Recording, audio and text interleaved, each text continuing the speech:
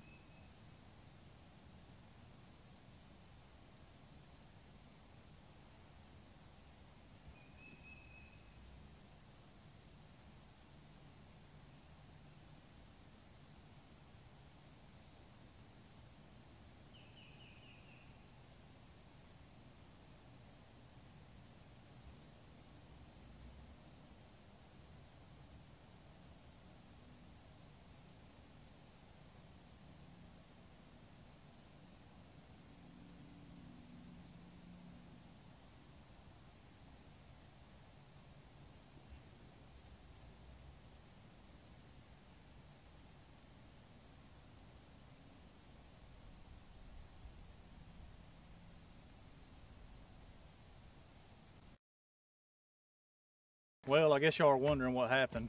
Well, I set my camera down and I was going to crawl to kill this gobbler because it was the only way it was going to happen. He wouldn't respond to any calls. He was henned up. and I set the camera down, turned it on record, and started crawling to him, and made my kill shot, turned around and come back to the camera, and the camera's turned off. I had a corrupt memory card, so unfortunately I didn't get the kill shot, but I still got a dead gobbler, and I hope y'all enjoy it. It's been a tough couple days. I've been trying to get out here and get it done, and we've had nothing but rain every morning. Turkeys hadn't been gobbling, and it just ain't came together. But me and my wife came home from the hospital a week ago with a brand new baby, so it's been tough getting out here anyways. But I let her know I was going to come out this afternoon and see how it was, because they ain't been active in the mornings. And sure enough, I finally found a couple hens walking around, and watched them for probably an hour, and finally heard one gobble.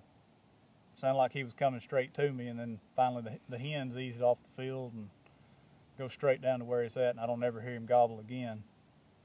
So I finally gave up hope, getting ready to leave, and I made a loop around to circle around and check this field I just killed this bird in. And easing up the trail, I heard him spit and drum.